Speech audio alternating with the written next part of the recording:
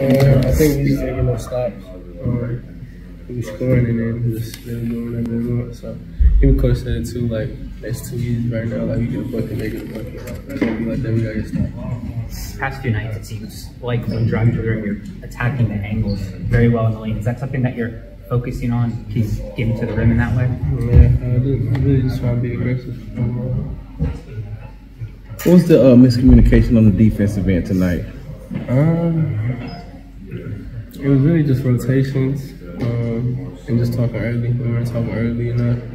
When we're not talking early, you get mixed up, not knowing if we're staying one man or rating all the way. So, yeah, that's pretty much it. Is that something that you all need to learn as a young team, and especially with the way you all played against the Lakers? I wouldn't say need to learn. I feel like we've done it. We've shown we've done it before.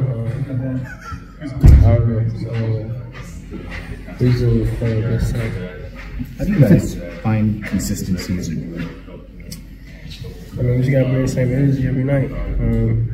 The energy that we got against the Lakers, they gotta be every night. Coming out, doing this again.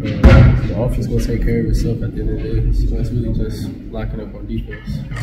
On that subject, then, if a team is going to pack the paint on you guys and make you shoot a lot of threes, do you have to get stops on the other end and get to the open court? Yeah, I mean, shoot threes, rebounds. I mean, we got great shooters on the team, so we're gonna take what the defense gives us at all times. But yeah, we gotta get back, get a 3 up, sprint back.